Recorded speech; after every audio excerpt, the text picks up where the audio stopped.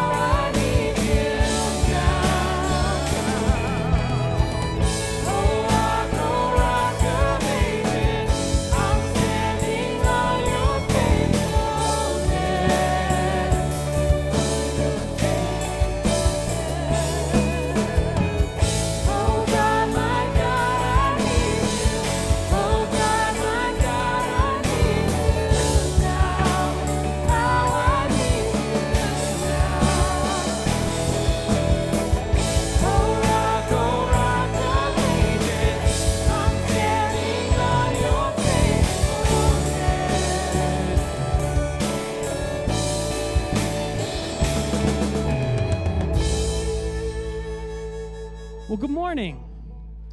You know, I love singing that word need. I think it's a word that we often say when we don't really need to. There's just so many times we say, I need some coffee, or I need a 5-minute break, or something like that. But do we really need those things? But I love proclaiming that we do have a need for Jesus, a need for a Savior, a need that, and a recognition that we're not perfect, and we're not here to, to just flaunt how great we are, but instead, we're here recognizing that we're in need of a Savior, and we get to worship Him, and that's why we do, because He is worthy of all the glory and praise and honor and admiration. So I want to invite you now to read these words responsively with me. Come into this sacred space to worship God, whose teaching is perfect, whose directions are sure. Come into this holy place to worship God, whose commandment is clear, whose judgments are true. Come with holy fear, to be given life and made wise, to have your heart stirred and your eyes opened wide. Let the words of our mouths and the whispering of our hearts be according to your will, O God. Amen. 1, 2, 3, 4. Where you go, I'll go. Where you stay, I'll stay. When you move, I'll move. I will follow you.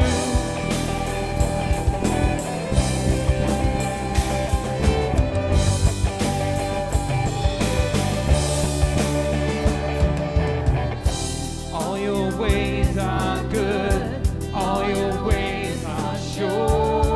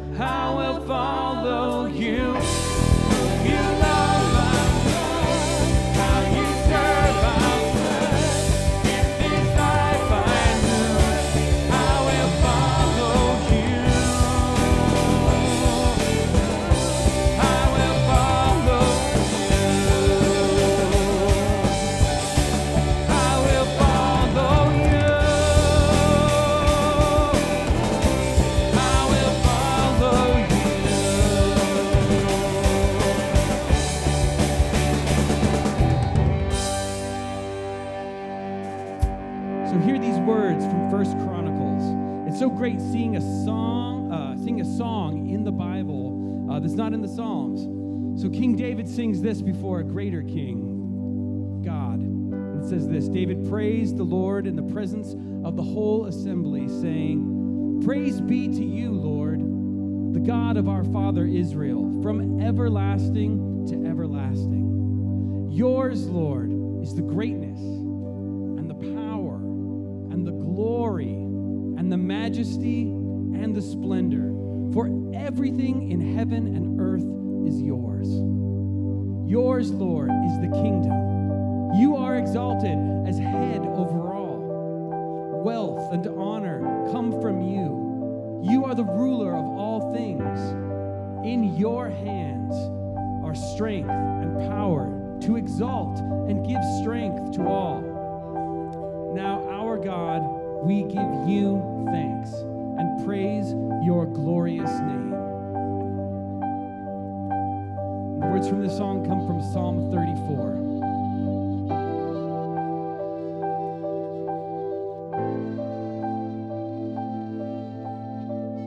Sing, I sought for the King.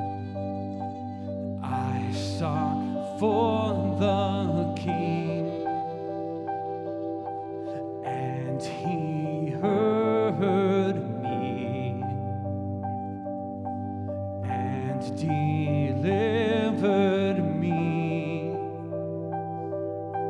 from my lonely fears. They looked unto him and were radiant, and all their faces were made unashamed.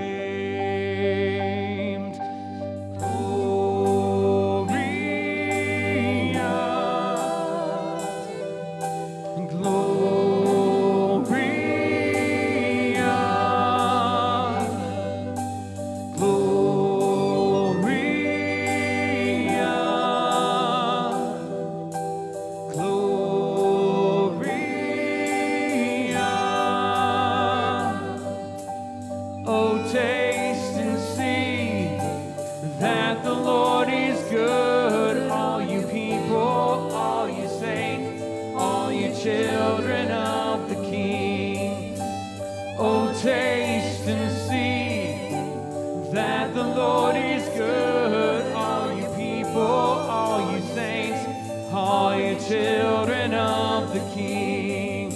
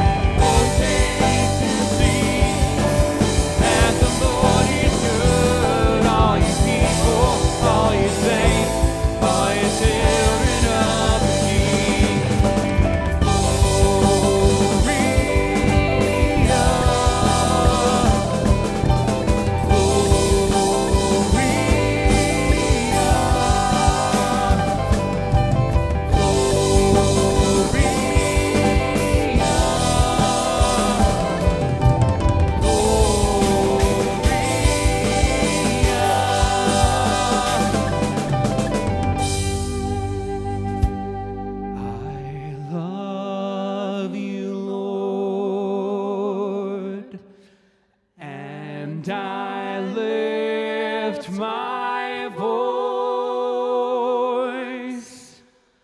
to worship you, oh my soul, rejoice. Take joy, my King, in what you hear. May it be a sweet, sweet sound in your ear. You may be seated. Join me in prayer. Gracious God, we do love you. It is good to gather together to pray and worship as one body, with the assurance that you are present with us. Lord, as we look outside on these cold winter days, everything looks dormant. Yet underneath the cold ground, there is life ready to burst forth when the spring season comes. Just as we can rely on the changing of the seasons that you have created, we can rely on the fact that you are working all around us, even when we don't have the vision to see immediate change. God, it is discouraging to be bombarded with constant news of injustices and violence in the world. Let us not give up praying for peace, and in particular, for people who are at the mercy of the atrocities of wars or those who live under oppressive regimes. We take solace in the words of Daniel 2:21, that God, you alone determine the course of world events. Lord, today I pray for anyone who feels unseen or ignored or lonely. Give them the confidence to know that they are vital and loved for who they are. For those who are exhausted, stressed, or overwhelmed by life events, I pray, Lord, that you would refresh their spirits with your grace and give them a new perspective. God, we all have challenges in our lives, times that we are brought to our knees, praying for your strength to carry us. Lord, remind us of your promise that you will not leave us nor forsake us, whether we are in the valleys or on the mountaintops. Lord, it is easy to fill our days with activities that cause us to be distracted, not allowing time with you in prayer. Help us to discern between the demands that masquerade as urgent needs and those that are truly necessary. Lord, give us the desire to create space in our day for solitude and time with you in prayer. It is through those quiet times of prayer that we are drawn closer to you and able to see lasting transformation in our lives. Thank you, Lord, for the people who have been instrumental in our faith journey, bringing us to where we are today. As Michael preached last week, we have been called individually to be part of this church body, each with unique gifts. Lord, help us to share our gifts and service to our church and our community, not to gain attention or accolades, but because our faith in Jesus compels us to follow the example he has given for us. And now would you join me in saying the prayer that Jesus taught his disciples to pray? Our Father, who art in heaven, hallowed be thy name. Thy kingdom come, thy will be done, on earth as it is in heaven. Give us this day our daily bread, and forgive us our sins, as we forgive those who sin against us. And lead us not into temptation, but deliver us from evil. For thine is the kingdom, and the power, and the glory forever. Amen. Hi, I'm Josh, and these are the 3 things you need to know this week.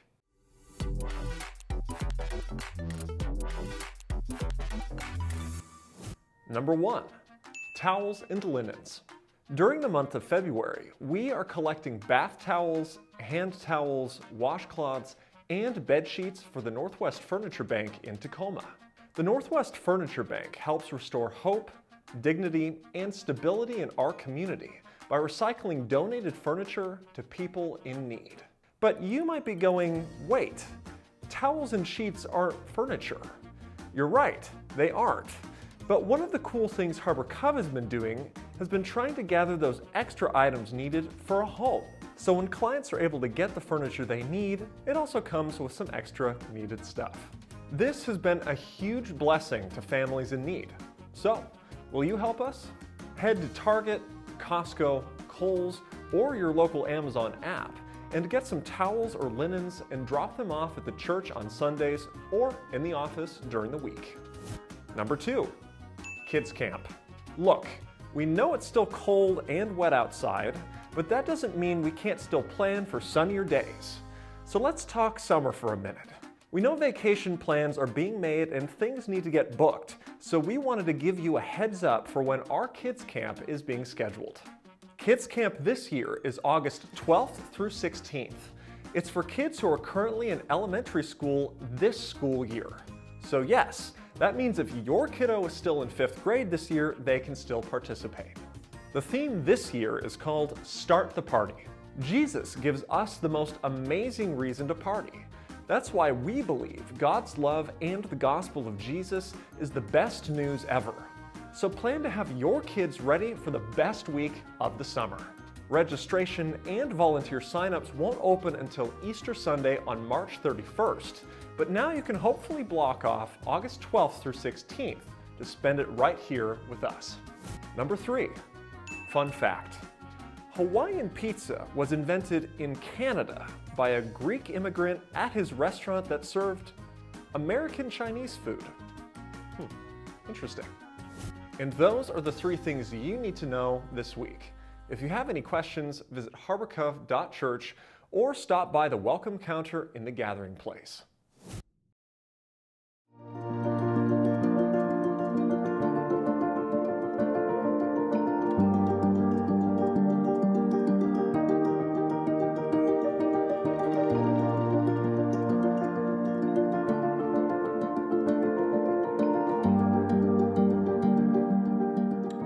Even though today is a big day for playoff football and my San Francisco 49ers, I want to talk about baseball. You might find it shocking that I am also a fan of the San Francisco Giants. I know that's kind of a big deal, but I've been a fan since my childhood. Here's a picture to prove it. 2010, 2012, 2014 were great years to be a fan. They won the World Series. And I was even an extra in one of their commercials in 2011. You can't see me, but I'm right here holding this sign. Before those years, though, it was rough. They hadn't won a World Series since 1958 when they still played in New York. And I remember them losing to the Oakland A's in 1989 and then losing again to the Los Angeles Angels in 2002. And I was convinced, though, that year that they were going to win in 2002. They were so close. They had such a great team. They were only about 8 outs away from the championship, but they ended up losing because of this thing, the rally monkey. The rally monkey is kind of hard to explain. It's kind of like a mascot for the Angels, although it only appears on the video on the screen.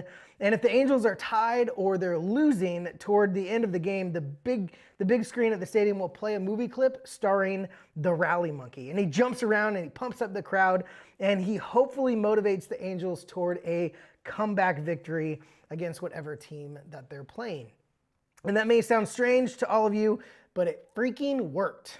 In Game 6 of the World Series, the Angels trailed the Giants 5-0 in like the 7th inning. And they were on the brink of elimination. The Giants were about ready to win the World Series, and the rally monkey appeared on the screen. And a few pitches later, this guy named Scott Spezio hit a 3-run home run that sparked a comeback. They wound up scoring 3 more runs in the 8th inning to win the game, and then would go on to win the next game and beat the Giants in the World Series. And it's been a tradition in LA ever since. The angels, when they're struggling or on the verge of failure, they call upon the rally monkey to save the day. So why am I talking about this? So you can feel my pain? Probably. That was a painful moment. But you can also look at it this way. We can see the rally monkey as the things that angel fans call upon when the team's in trouble and it needs some help from something bigger than themselves. And we see this pattern everywhere else in the world too. People who come upon a problem and they can't figure out what to do themselves, so they seek out the help of something that is greater than themselves. They go to a people or person or even a Google search, and someone who has the right abilities to solve their problem, and then they petition the person or those people for their help. Essentially, they're saying, I have this problem. I'm not strong enough, talented enough, influential enough, smart enough to figure this out on my own. Will you please help me? And I think this is a good place to start when we think about the topic of prayer. We've been spending some time looking at practical ways we can grow in our faith. We've looked at being in community and we've looked at being on mission. And this morning we're going to look at practicing prayer. And I think prayer is easy to understand as a thing that we do when we have a problem, when we don't feel strong enough or talented enough, influential enough, smart enough to figure it out. And whether you go to church each week or this is one of your first times checking out a church service, you've most likely heard, seen, experienced, or even said prayers. It's one of those things, one of those Christian-y things that religious people seem to talk about and do all the time. But as common as prayer is, it can be a bit confusing sometimes. Have you ever thought about why we bow our heads and close our eyes when we pray? The Bible, there's actually more examples of people praying while standing and with their eyes open, their hands raised to the sky, than with their heads bowed. Also, what are we supposed to say during a prayer? Like, how long should we pray for? These are all big questions.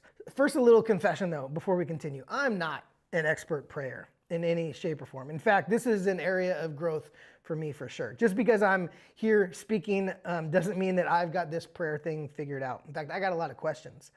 I struggle with prayer. When I sit down and I try to pray, my mind refuses to be still. I feel like nothing I've prayed for makes any sense sometimes, and that's why I have come to love like written down prayers that I can just read and pray through. And I've had some really great experiences with prayer, and I've had some really disappointing ones with prayer as well. And I'm in awe of people that have great prayer lives, and I feel they feel like they hear God's voice guiding them in their prayer times. And I also understand the struggle of feeling like God isn't really there and you might just be talking to your own thoughts. So that's where I'm at. I just want to encourage you to be honest with yourself this morning as we get into the practice of prayer and finding out how it can help us grow as people who follow Jesus. So let's get started with these verses from Colossians 4, 2 through 4.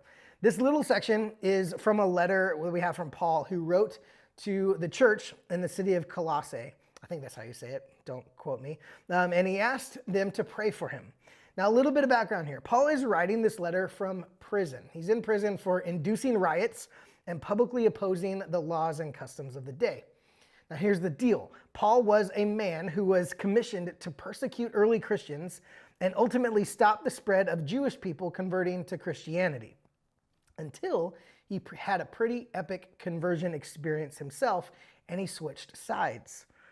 He took up the same zeal he had against Christians, and he focused it on helping the early church grow instead. And so you can imagine the enemies that he made in this moment. There were things were tense, and his opponents would always be on the lookout to try to lock him up. It's recorded that his riot charges happened after he healed a demon-possessed slave woman who was being used as a crazy, mysterious fortune teller to make a profit for her owners. And it's recorded that when he healed her, the woman wasn't useful anymore to her owners, and it affected the bottom line. So Paul's accusers accused him of starting a riot, even though it didn't happen, and they had him thrown in jail. The second arrest happened when his opponents got too fed up with his mission to help Christians grow church in their area, and they had him thrown in prison just to shut him up. And it's from this context that Paul writes these words, Colossians 4, 2 through 4. He says, devote yourselves to prayer, being watchful and thankful, and pray for us too, that God may open a door for our message so that we may proclaim the mystery of Christ, for which I am in chains. Pray that I may proclaim it clearly as I should. So here we have Paul in need of a rally monkey, basically, in a situation where he needs some help outside of himself, and he turns to prayer and he encourages his friends to pray for him, to pray for the alertness to see what God is doing, to pray with thankfulness for what God is doing, and to pray that the message of the gospel, which is Jesus' death and resurrection, will be shared despite the hurdles that they're facing. But this isn't the only story or call to prayer that we stumble upon when we read through the Bible. The Bible actually has 650-ish prayers, and about 25 of them are recorded prayers of Jesus. There are prayers of faith, prayers that affirm that reaffirm faith in God and His will. There's prayers of agreement, which are prayers where groups of people get together to pray for the same thing. Our prayer time right before our sermons would be something like this. There's also prayers of petition, prayers where we petition God or ask God for something. Prayers of thanksgiving, prayers that show our gratitude of what God has done. Prayers of worship, which are prayers that help us recognize God's power and greatness.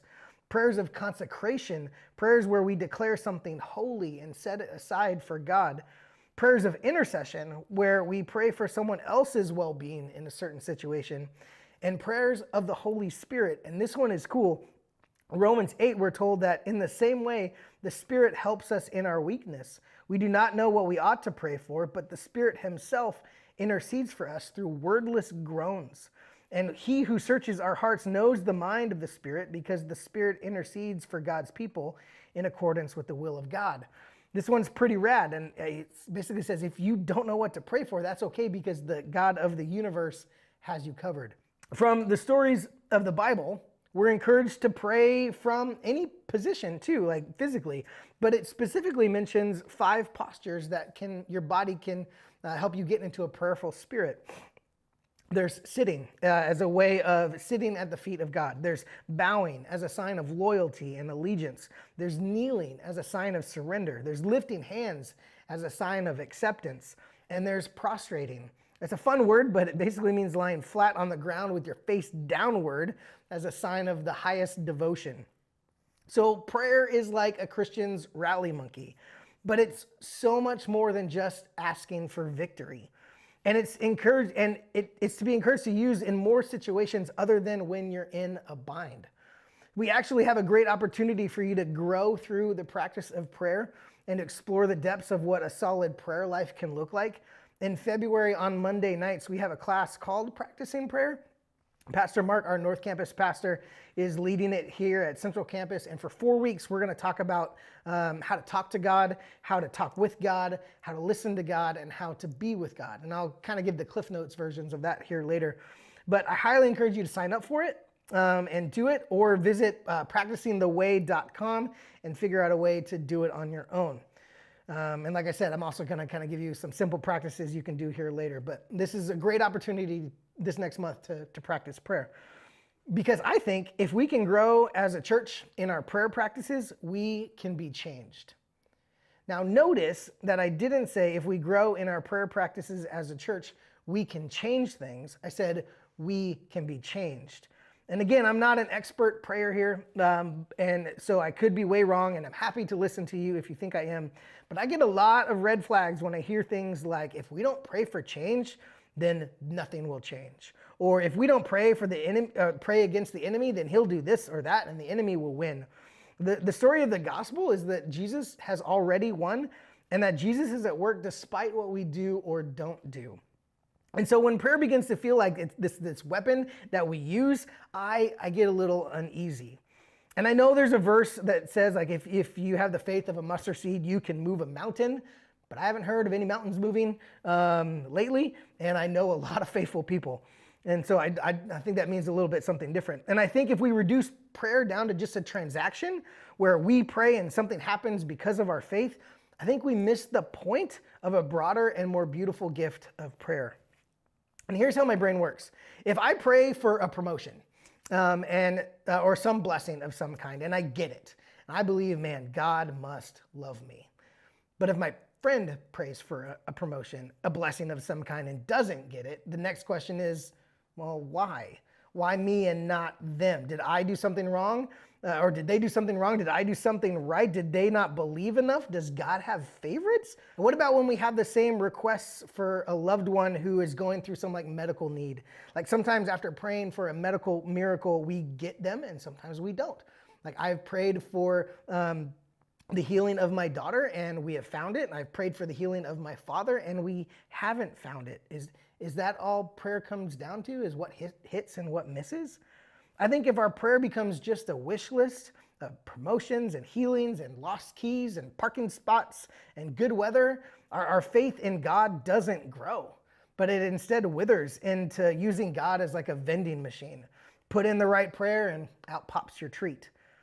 And of course, we're encouraged to pray for what we need. Jesus even is recorded saying in John 14:13, like, I will do whatever you ask in my name so that the Father may be glorified in the Son. But does that mean that if I pray for the 49ers to win their game today in Jesus' name, that's going to happen? To God be the glory. I'm pretty sure that the prayers of the opponents, there's a lot more for the Detroit Lions that are pretty loud today as well. What if they pray in Jesus' name? As I've read through scripture, God seems to be calling his people to pray in deeper ways than just, and I've noticed something, that prayer doesn't necessarily change things. More often than not, prayer changes people, and people change things. Mother Teresa, a saint of a human, a Catholic nun, and founder of the Missionaries of Charity, once said that I used to pray that God would feed the hungry or do this or that, but now I pray that he will guide me to do whatever I'm supposed to do, what I can do. I used to pray for answers, but now I'm praying for strength. I used to believe that prayer changes things, but now I know that prayer changes us, and we change things. And I think the best prayer that we can pray before praying anything else might be what's called the Jesus prayer. The Jesus prayer, according to many church fathers of early Christianity, is essential to spiritual maturity. The Jesus prayer declares our faith, and it humbles us by requesting mercy for our sinfulness. The Jesus prayer is believed to be as old as the church itself, and it goes something like this: Jesus Christ, Son of God, have mercy on me, a sinner. Jesus Christ, Son of God, have mercy on me, a sinner. The beauty of this prayer is its simplicity. It's the first and the last prayer we should probably pray in our lifetimes, and it's probably wise to pray it often in between. And it's a prayer that changes us from the core of who we are, to change us from sinner to saved. We met as a staff in the fall on a little day retreat, and we started out our time with this prayer together. We spent 5 minutes just repeating this over and over in our heads. And after a while, it felt like a tune that got stuck in my head. Jesus Christ, Son of God, have mercy on me, a sinner. Then I already told you how my brain works. At this point, it's hard to focus. And this rhythm started to sound like one of those lines from You're Welcome in Moana, which goes, I killed an eel, I buried its guts, sprouted a tree, and you got coconuts. Like, I get that, like, Jesus Christ, Son of God, have mercy. Like, it became like this tune that got stuck in my head. I attached it to something else. And when I finally returned to the actual words of the prayer, I loved this idea of this prayer being stuck somewhere in my subconscious, in my head, as I went throughout my day. I know that because of the change Jesus has done in my life, that has changed major parts of my life and those around me. And I'm sure it's the same with you. At the beginning of the year, in my weekly email, which if you don't get my weekly email, highly suggest you do that. Go to harborcove.church, sign up on the homepage. But at the beginning of the year, I suggested 10 questions to ask yourself in the new year. Number 4 was, what things did you pray for? It was a question designed to maybe refocus your prayer life in 2024.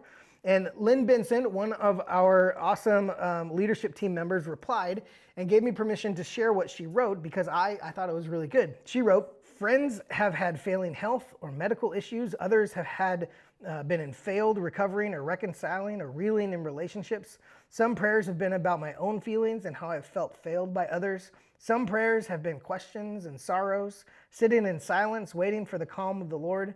And in all of these moments by moment, issue by issue, day-to-day conversations, the best answers are always come to me. I have chosen this for you, or the other, and you can hold it with me because I am faithful.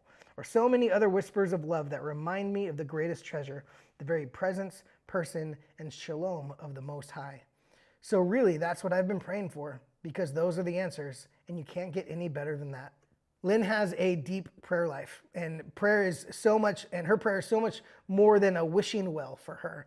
She's practicing prayer in a way that is allowing herself to be changed by God, and I think she's doing a great job helping lead our church. So thank you, Lynn, for sharing and encouraging us in how to practice prayer. So let's explore the actual practicing part of prayer. Like I said, next week we have a class that's starting. And it's going to cover these 4 aspects of prayer, but I'm going to give you the Cliff Notes version right now.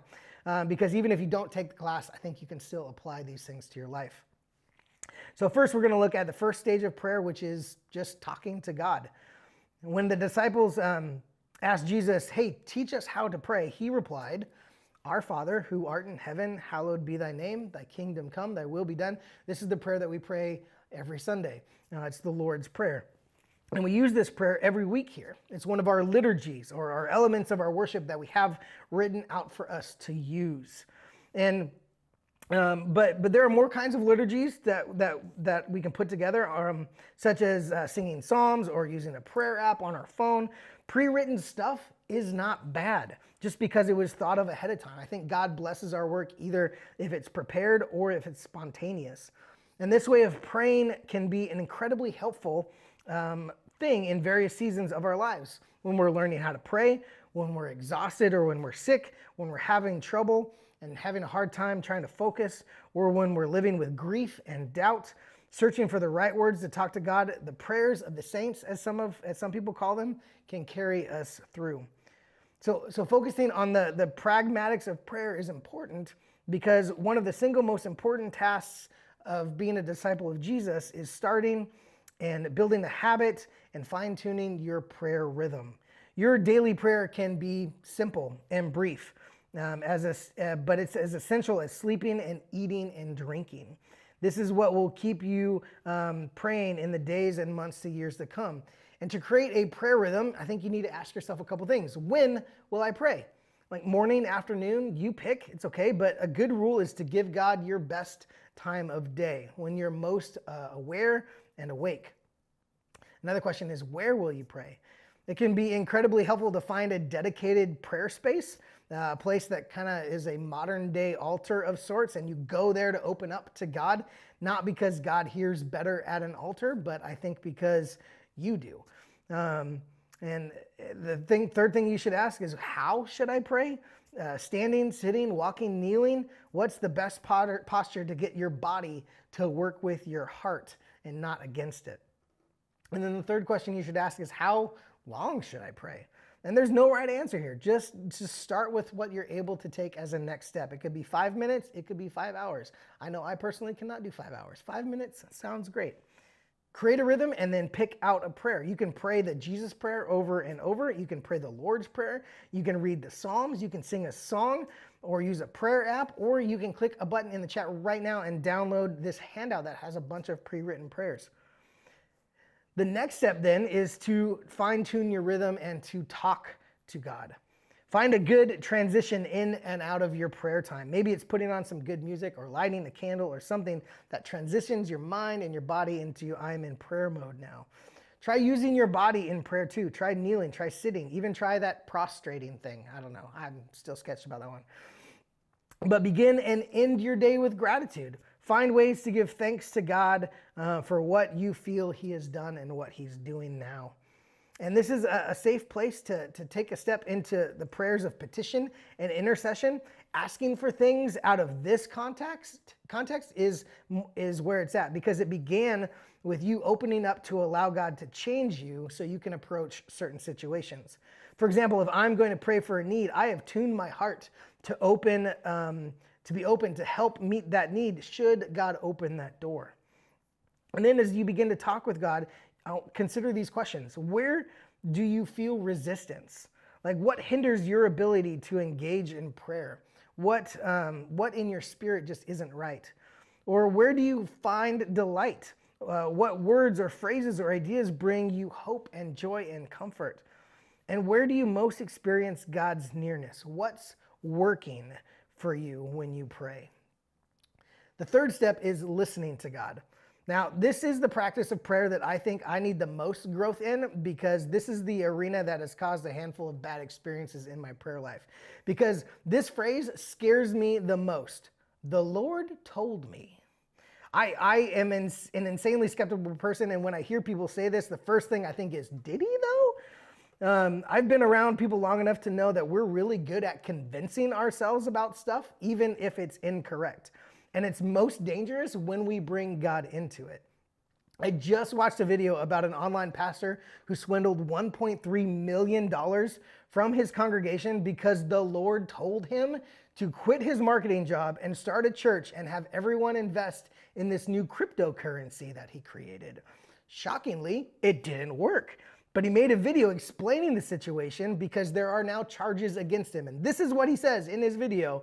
So the charges are that my wife and I pocketed $1.3 million, and I just want to come out and say that those charges are true. So there's $1.3 million that's been taken out. I think it was a total of $3.4 million, but about half of that, $1.3, $500,000 went to the IRS. And a few $100,000 went to a home remodel that the Lord told us to do. Now, let's be clear. I'm not saying that if you feel like the Lord has told you to do something or has revealed something to you, that's not real. It's just your mind making up stories. But I am asking you, if you feel like the Lord has told you to do something or revealed something to you, just go ahead and make sure. Because the last thing the church needs is a bunch of people doing things in the name of the Lord, but the Lord has said no such things. So when you listen to God, how do you check those things that you feel God is speaking to you against truth? Like, let's be clear. When people say, I heard a word from the Lord, I don't think they actually are talking about an audible voice. God speaks through Scripture first and foremost, and it's only by spending time in Scripture that the words and the phrases and the concepts and the convictions and the challenges begin to stand out to you and speak to your heart. And that takes time and commitment. So when you hear a word from the Lord, you can test it against Scripture and say, I heard this, but I don't think that's right because I read this. Or you can go to someone that you trust and be like, yeah, you didn't hear that. I remember when I first started dating Carrie, my wife, she called the house and I picked up the phone and she asked to talk to my mom. I think she was going to ask about my birthday or something, but I did not recognize her voice over the phone. I asked who it was and she goes, it's a friend. And I thought that was weird because I still didn't know who it was, and I gave the phone to my mom. It was only after that they hung up that I realized that I did not know the sound of my girlfriend yet, and that was very unfamiliar to me. Now, I can pick her voice out anywhere, because I've spent tons of time with her, and I desire even to hear her voice. It's the same with God. The more time you spend in prayer and reading Scripture, and more on that next week, the easier it will be to listen to God's voice. As Jesus said in John 10:27, he says, my sheep listen for my voice. I know them and they follow me. This is a spirit-generated desire in the heart of a disciple of Jesus. In Luke 10:39, it said that Jesus' disciple Mary said that she sat at the Lord's feet listening to what he said. And this is the primary posture of a disciple of Jesus, sitting and listening. But learning to hear is just the beginning. Learning to obey is even greater task. And our attention must be to really listen to God with a heart of loving surrender and trust. Now, here's a couple of listening practices Christians have found helpful over the years. We'll just talk about one, actually. A very popular one is called Lectio Divina. It's called divine reading. It's a practice of reading Scripture slowly and repeatedly and prayerfully. You take a passage and you slowly read it, and you pay attention to any words or phrases that jump out or resonate with you. And then you reread that same passage and you pause over those words that stuck out to you, and you meditate on them and you turn them over in your mind. And then you pray your impressions back to God about why those stuck out to you. And then you rest for a few moments in silence and deep breaths. And then you practice this process throughout the week, listening to God. So the fourth step, when we move from talking talking to God, talking with God, listening to God, and now being with God. We never mature beyond any of these 4 stages of prayer that we'll look at this next month. But the further we progress in prayer, the more we desire to speak to God, to listen to God, and to just be with God. As a general rule, you can gauge the intimacy in a relationship by how comfortable you are just being alone together in silence. Early on, relationships are full of words and activity, and as you grow closer over time, there are still lots of words and activity, but also you come to deeply enjoy just being with each other. And in the later stages of prayer, all human metaphors kind of fall short, but the most ancient metaphor is the stage of marriage. That there's a level of intimacy in marriage that's the intermingling of 2 persons at the deepest level, and it's wordless. And yet it is still a form of communication. And this type of wordless prayer that is suggested in our class is it's called contemplation. Its most basic meaning is to contemplate, to look, to gaze upon the beauty of God, to receive his love pouring out towards you in Christ and by the Spirit, and to give your love back in return. And that sounds hard. That sounds very mysterious, but it is being still and being silent aren't my strong suits. So this is something that I got to work on. But finding ways to remove distractions is something that I feel I got to work on. I think we all do. Just to be with God and to be still is important. So just remember, prayer is more than a rally monkey, and it's more than just asking for things. And prayer is ultimately more about changing you than changing things. A millennia ago, King David prayed the Psalm 139. He says, "Search me, God, and know my heart. Test me and know my anxious thoughts. See if there is any offensive way in me, and lead me in a way everlasting." And Trevor Hudson, a scholar, has said that we don't change from our experience. We only change when we can reflect on our experience. And I think prayer is the primary way that we do that. So I got 3 questions for you. The first, how is God changing you through your prayers?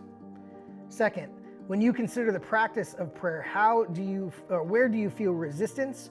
Where do you feel delight? And where do you most experience God's nearness? And number 3, what is your next step when it comes to growing in your prayer life?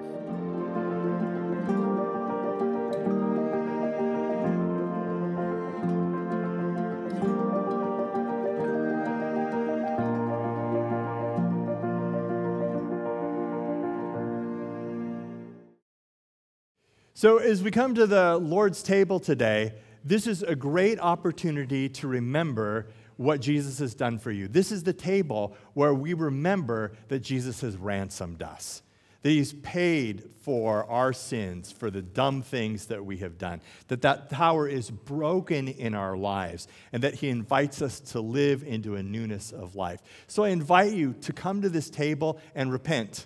Repenting just means to make a decision to live differently, to receive the forgiveness of God and the grace of the Holy Spirit to go forward as a different person.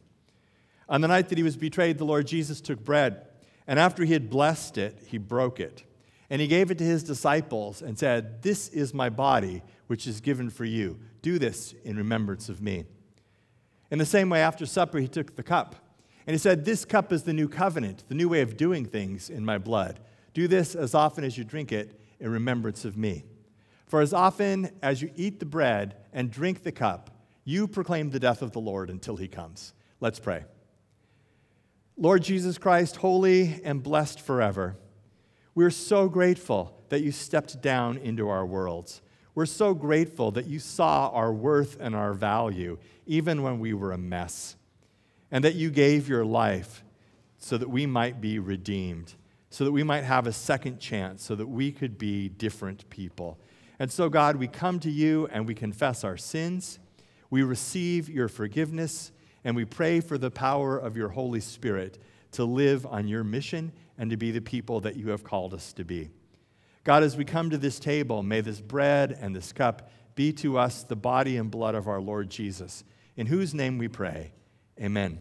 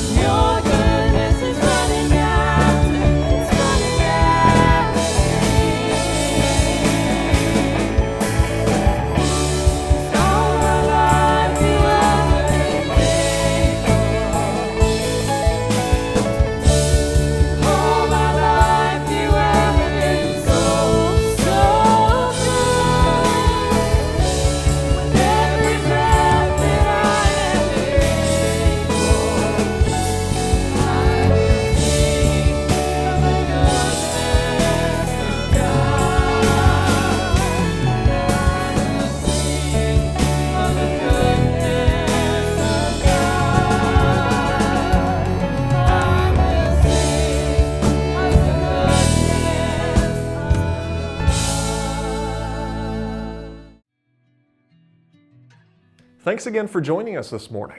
If you'd like us to get to know you a little bit more, there is a button in the chat that you can click on to fill out a contact form. We will be in touch. And if you're ready to take a tiny act of faith, visit harborcov.church. Your next step may just be a few clicks away. There are a few options right on our homepage to check out. Click the Next Steps link in the chat to get started. If you'd like to stay up to date on other things at Harbor Cov, you can sign up for our weekly emails at harborcov.church, or you can text Harbor Cov to 55498 to sign up for text updates. As always, if you can't make it in person next week, then we'll see you back here at Harbor Cov online. Now, here's Matt with a benediction.